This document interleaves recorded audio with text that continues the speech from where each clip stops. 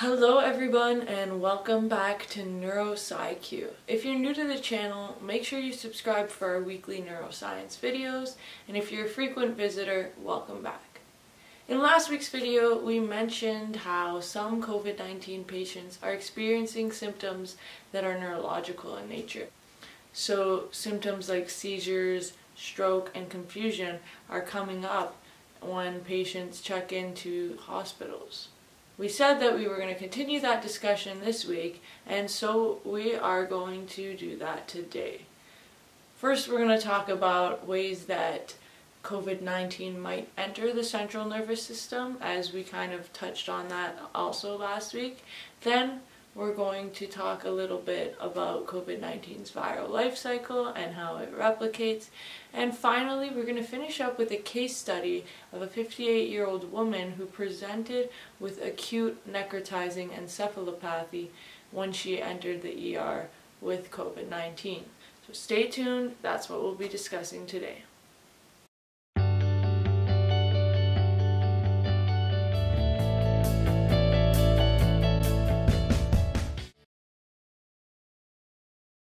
First of all, I just want to say that COVID-19 is a coronavirus, and it's very similar to the MERS virus and even more similar to the SARS virus. One of the main differences between COVID-19 and the SARS virus is that the COVID-19 virus has a 10 to 20 times greater binding affinity in comparison to the SARS virus. Nonetheless, both of these viruses target the same receptor. And again, we touched on this in last week's video. The receptor is the ACE2 receptor, which is important in the renin-angiotensin system in our body. Regardless, this ACE2 receptor is found on our lungs, in our heart, it's also found in our kidneys, in our intestines, in the brain, and in males it's found in the testicles as well. So, we know that if the virus is binding to the ACE2 receptor, and that receptor is also found in our brain, then this virus can potentially enter our neurons and maybe even our glial cells. We talked a bit about how different coronaviruses have shown to have an effect on the central nervous system in animal studies. But can this happen in humans as well? Well, thankfully we have protection around our brain, and this protection is the blood-brain barrier. We mentioned this last week as well. So how can the virus potentially pass the blood-brain barrier and infect neurons and glial cells? The way that this might happen is there are a couple of theories. One of the most far-fetched theories is that the virus is actually endocytosed through the blood-brain barrier within a Clathrin vesicle. Endocytosis, you can think of it as a cell eating something. So if you have this viral molecule floating around in the bloodstream, then endocytosis would be when a cell grabs that viral molecule and takes it in a nice vesicle. So that's a theory, but it's far-fetched that this is happening. A second theory that is more plausible is that because of our immune response, we have inflammation and breakdown of the blood-brain barrier, which could allow the virus to pass through and enter the central nervous system. The blood-brain barrier, first of all, consists of the endothelial cells. So you have your vasculature that goes through the brain and your blood is inside these vessels. We have the endothelial cells that make up the outside of the blood vessels. And they have tight junctions, keeping everything nice and secure, so we don't have just anything flowing out of the blood and entering the brain. Around the endothelial cells, we also have astrocytes. So the astrocytes have these projections coming off of them. They're just another type of cell called astrocytes because they kind of look like a star. And they have these projections coming off of them that wrap around the vessel, and they help to add further protection. We also have pericytes, which fill in any smaller gaps. So there's a pretty robust protective layer. But if we have infection and we have inflammation, this blood-brain barrier can start to break down and we can have viral molecules entering the brain. So that is another suggestion. The third suggestion has to do with a bit of what we talked about last week. So patients have been presenting with loss of their sense of smell, and so if this is happening because the virus is getting into their receptor cells in the nose, then there's the possibility that this virus can go across synapses and enter the brain in that way. So within our nose, we actually have receptor cells that connect into the brain through this bone called the cerebriform plate. And so if we infect those receptor cells, now they have the virus, there's the potential that that virus can bud off into the brain through the cerebriform plate and travel across synapses to the next neurons within the brain. So those last two are more plausible explanations. Now again, we don't know exactly what's happening, we're just theorizing at this state. But in animal models, it has been shown that when animals were given a dose of the SARS virus within their nasal membrane, that actually did enter the brain and infect their brainstem. So it is a possibility. Now some scientists are even making the leap and saying that the only reason we're having respiratory distress is because this virus is targeting the brainstem and that is causing us to lose our ability to breathe. This is possible, but again, we do have ACE2 receptors on our lungs, so the first problem with shortness of breath is more likely to be coming from the fact that your lungs are infected rather than your brainstem being infected. But in our brainstem, we do have this area called the Pre-Botzinger complex, which helps to coordinate the movements involved for breathing, making sure our diaphragm's moving properly, making sure our lungs expand and contract at the right time. So it is a possible method. Another thing that was suggested from an animal study in which rats were given SARS CoV-1, which is a version of the coronavirus that can be contracted by these animals, they ended up getting infected in the brainstem as well, even though they weren't given it intranasally. And they think that this might have happened through interactions with receptors in the lungs. So we have chemoreceptors in the lungs to sense the saturation of oxygen, and we also have mechanoreceptors in the lungs to detect how stretched our lungs are so that we don't overinflate and our lungs also don't collapse. So they're saying that maybe these receptors were infected, and then again there's a transsynaptic spread of the virus eventually getting it up to the brain.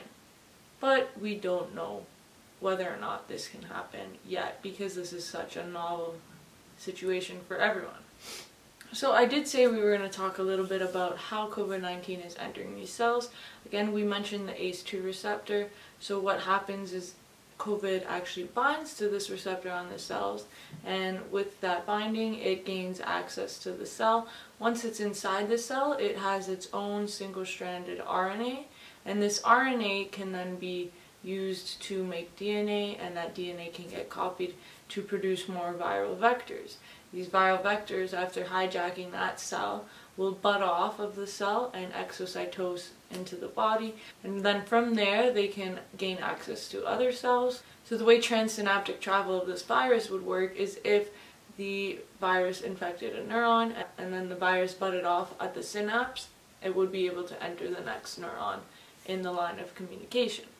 So it can either happen that way, or once the virus enters the cell, we have this thing called a cytokine storm, which is triggered. So cytokines are just, the word just means cell movement. Cyto means cell and kine means move. So what they do is these are molecules that trigger the movement of immune cells to an area.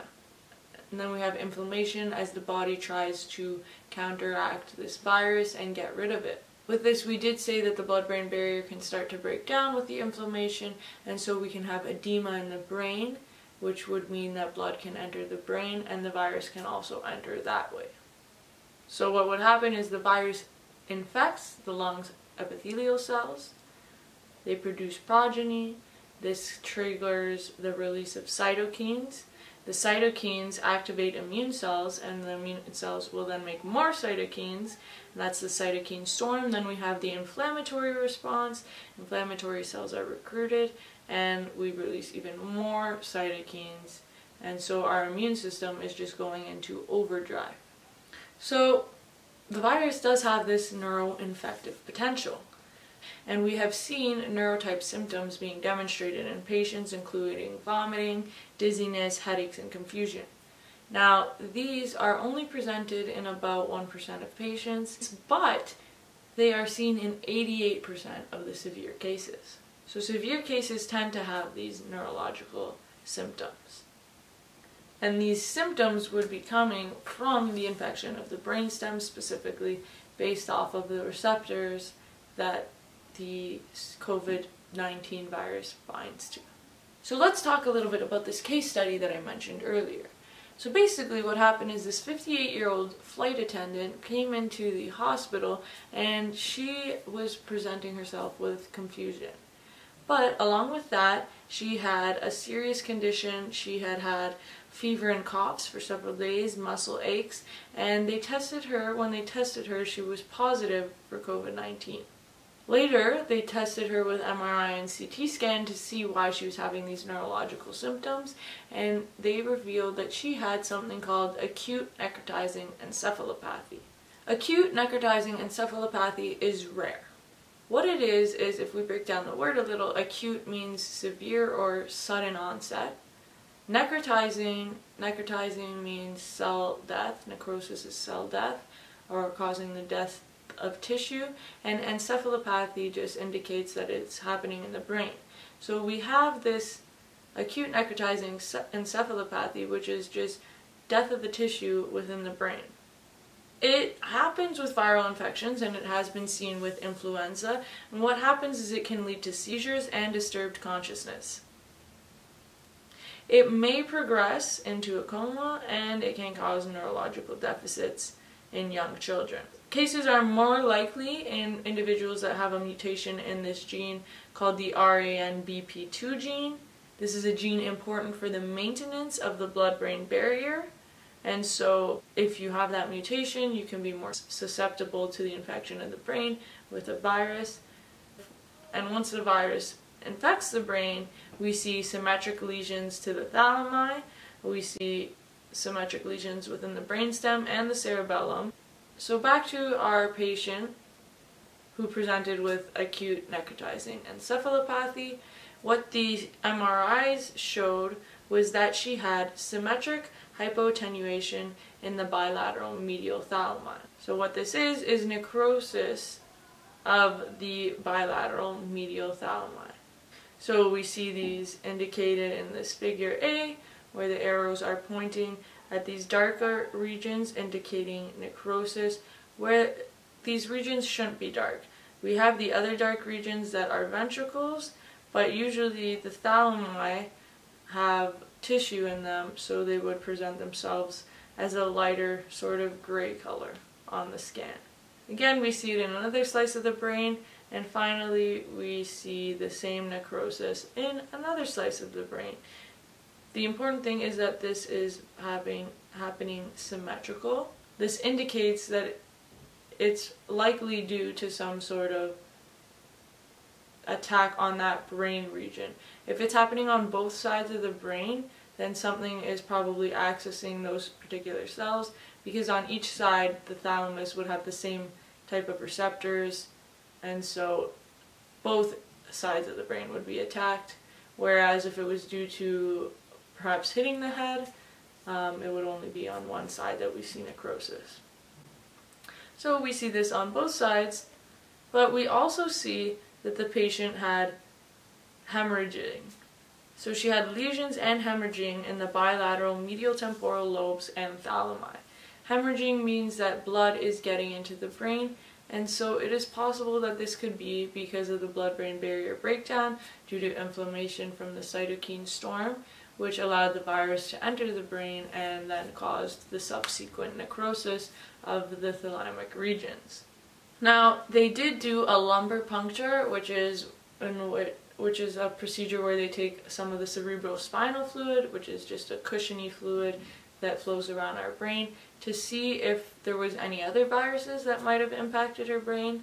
However, she tested negative for those. and the CT scan revealed necrosis in the brain tissue while the MRI revealed hemorrhaging.